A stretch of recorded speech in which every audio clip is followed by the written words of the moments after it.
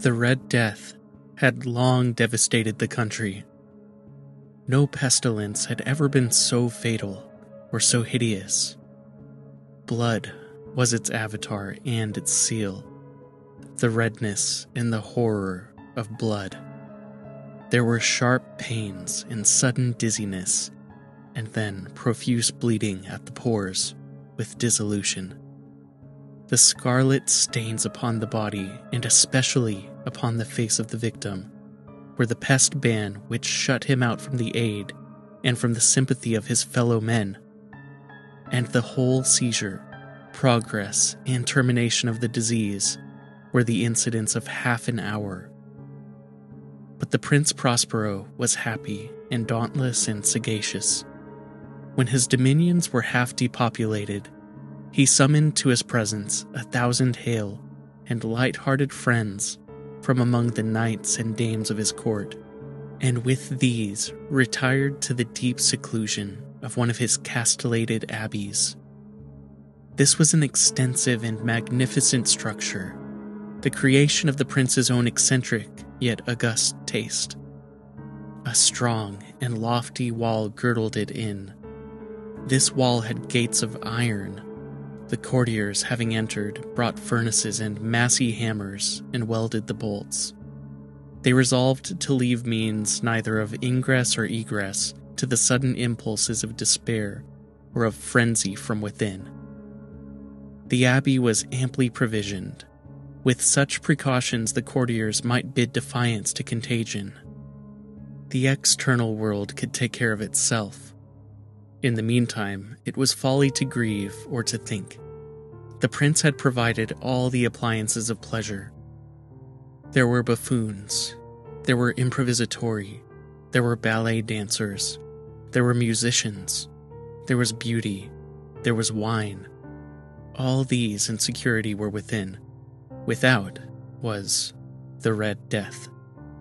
It was toward the close of the 5th or 6th month of his seclusion, and while the pestilence raged most furiously abroad, that the Prince Prospero entertained his 1,000 friends at a masked ball of the most unusual magnificence. It was a voluptuous scene, that masquerade. But first, let me tell of the rooms in which it was held. There were 7, an imperial suite. In many palaces, however, such suites form a long and straight vista, while the folding doors slide back nearly to the walls on either hand, so that the view of the whole extent is scarcely impeded. Here the case was very different, as might have been expected from the Duke's love of the bizarre. The apartments were so irregularly disposed that the vision embraced but little more than one at a time. There was a sharp turn at every 20 or 30 yards, and at each turn a novel effect. To the right and left, in the middle of each wall, a tall and narrow Gothic window looked out upon a closed corridor which pursued the windings of the suite. These windows were of stained glass whose color varied in accordance with the prevailing hue of the decorations of the chamber into which it opened. That at the eastern extremity was hung, for example, in blue, and vividly blue were its windows. The second chamber was purple in its ornaments and tapestries, and here the panes were purple. The third was green throughout, and so were the casements. The fourth was furnished and lighted with orange, the fifth with white, the sixth with violet. The 7th apartment was closely shrouded in black velvet tapestries that hung all over the ceiling and down the walls, falling in heavy folds upon a carpet of the same material and hue. But in this chamber only, the color of the windows failed to correspond with the decorations. The panes here were scarlet, a deep blood color. Now in no one of the 7 apartments was there any lamp or candelabrum, amid the profusion of golden ornaments that lay scattered to and fro or depended from the roof. There was no light of any kind emanating from lamp or candle within the suite of chambers. But in the corridors that followed the suite, there stood opposite to each window a heavy tripod, bearing a brazier of fire that projected its rays through the tinted glass, and so glaringly illumined the room. and thus were produced a multitude of gaudy and fantastic appearances. But in the western or black chamber, the effect of the firelight that streamed upon the dark hangings throughout the blood-tinted panes was ghastly in the extreme, and produced so wild a look upon the countenances of those who entered that there were few of the company bold enough to set foot within its precincts at all. It was in this apartment, also, that there stood against the western wall a gigantic clock of ebony. Its pendulum swung to and fro with a dull, heavy, monotonous clang, and when the minute hand made the circuit of the face and the hour was to be stricken, there came from the brazen lungs of the clock a sound which was clear and loud and deep and exceedingly musical, but of so peculiar a note and emphasis that at each lapse of an hour the musicians of the orchestra were constrained to pause momentarily in their performance, to hearken to the sound, and thus the waltzers perforce ceased their evolutions, and there was a brief disconcert of the whole gay company. And while the chimes of the clock yet rang, it was observed that the giddiest grew pale, and the more aged and sedate passed their hands over their brows as if in confused reverie or meditation. But when the echoes had fully ceased, a light laughter at once pervaded the assembly. The musicians looked at each other and smiled as if at their own nervousness and folly, and made whispering vows, each to the other, that the next chiming of the clock should produce in them no similar emotion. And then, after the lapse of 60 minutes, which embraced 3,600 seconds of the time that flies, there came yet another chiming of the clock. And then were the same disconcert and tremulousness and meditation as before. But in spite of these things, it was a gay and magnificent revel. The tastes of the Duke were peculiar. He had a fine eye for colors and effects. He disregarded the decora of mere fashion. His plans were bold and fiery, and his conceptions glowed with barbaric luster. There are some who would have thought him mad. His followers felt that he was not. It was necessary to hear and see and touch him to be sure that he was not. He had directed, in great part, the movable embellishments of the 7 chambers upon occasion of this great fete, and it was his own guiding taste which had given character to the masqueraders. Be sure, they were grotesque. There were much glare and glitter and piquancy and phantasm, much of what has been since seen in Hernani. There were arabesque figures with unsuited limbs and appointments.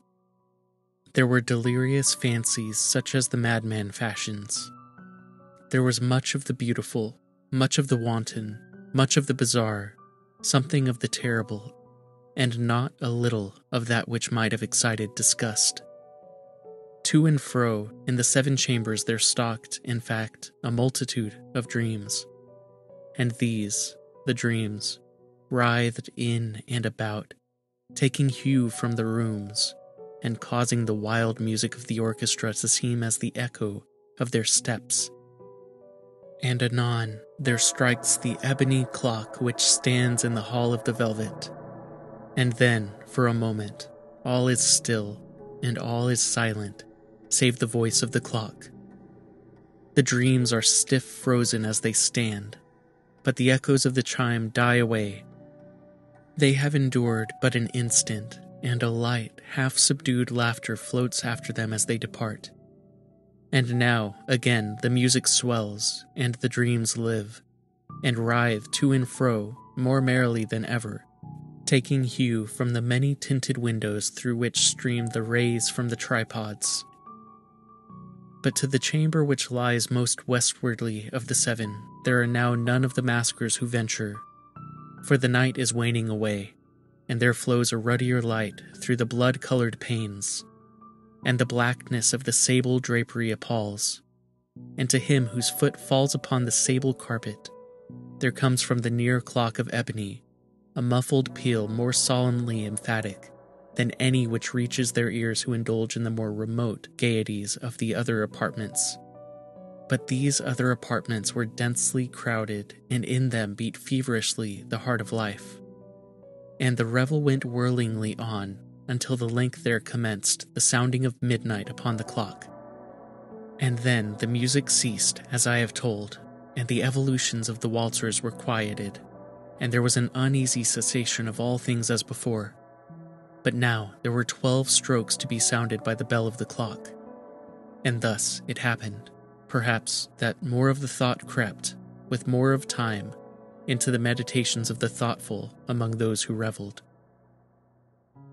And thus, too, it happened, perhaps, that before the last echoes of the last chime had utterly sunk into silence, there were many individuals in the crowd who had found leisure to become aware of the presence of a masked figure, which had arrested the attention of no single individual before. And the rumor of this new presence having spread itself whisperingly around, there arose at length from the whole company a buzz, or murmur, expressive of disapprobation and surprise, then, finally, of terror, of horror, and of disgust. In an assembly of phantasms such as I have painted, it may well be supposed that no ordinary appearance could have excited such sensation. In truth, the masquerade license of the night was nearly unlimited, but the figure in question had out-Heroded Herod, and gone beyond the bounds of even the prince's indefinite decorum. There are chords in the hearts of the most reckless which cannot be touched without emotion, even with the utterly lost, to whom life and death are equally jests. There are matters of which no jest can be made. The whole company, indeed, seemed now deeply to feel that in the costume and bearing of the stranger, neither wit nor propriety existed. The figure was tall and gaunt, and shrouded from head to foot in the habiliments of the grave. The mask, which concealed the visage, was made so nearly to resemble the countenance of a stiffened corpse that the closest scrutiny must have had difficulty in detecting the cheat. And yet all this might have been endured, if not approved, by the mad revellers around. But the mummer had gone so far as to assume the type of the Red Death. His vesture was dabbled in blood, and his broad brow, with all the features of the face, was besprinkled with the scarlet horror. When the eyes of Prince Prospero fell upon this spectral image, which was a slow and solemn movement, as if more fully to sustain its role, stalked to and fro among the waltzers, he was seen to be convulsed, in the first moment with a strong shudder either of terror or distaste, but in the next, his brow reddened with rage. "Who dares?" he demanded hoarsely of the courtiers who stood near him. "Who dares insult us with this blasphemous mockery? Seize him and unmask him, that we may know whom we have to hang at sunrise from the battlements." It was in the eastern or blue chamber in which stood the Prince Prospero as he uttered these words. They rang throughout the 7 rooms loudly and clearly, for the prince was a bold and robust man, and the music had become hushed at the waving of his hand. It was in the blue room where stood the prince, with a group of pale courtiers by his side. At first, as he spoke, there was a slight rushing movement of this group in the direction of the intruder, who at the moment was also near at hand, and now, with deliberate and stately step, made closer approach to the speaker. But from a certain nameless awe with which the mad assumptions of the mummer had inspired the whole party, there were found none who put forth hand to seize him, so that unimpeded he passed within a yard of the prince's person, and while the vast assembly, as if with one impulse, shrank from the centers of the rooms to the walls, he made his way uninterruptedly, but with the same solemn and measured step which had distinguished him from the first, through the blue chamber to the purple, through the purple to the green, through the green to the orange, through this again to the white, and even thence to the violet, ere a decided movement had been made to arrest him. It was then, however, that the Prince Prospero, maddening with rage and the shame of his own momentary cowardice, rushed hurriedly through the 6 chambers, while none followed him on account of a deadly terror that had seized upon all. He bore aloft a drawn dagger and had approached in rapid impetuosity to within 3 or 4 feet of the retreating figure, when the latter, having attained the extremity of the velvet apartment, turned suddenly and confronted his pursuer. There was a sharp cry, and the dagger dropped, gleaming upon the sable carpet, upon which instantly afterwards fell prostrate in death the Prince Prospero. Then, summoning the wild courage of despair, a throng of the revelers at once threw themselves into the black apartment, and seizing the mummer, whose tall figure stood erect and motionless within the shadow of the ebony clock, gasped in unutterable horror at finding the grave cerements and corpse-like Masque, which they handled with so violent a rudeness, untenanted by any tangible form. And now was acknowledged the presence of the Red Death. He had come like a thief in the night, and one by one dropped the revelers in the blood-bedewed halls of their revel, and died each in the despairing posture of his fall. And the life of the ebony clock went out with that of the last of the gay, and the flames of the tripods expired, and darkness and decay and the Red Death held illimitable dominion over all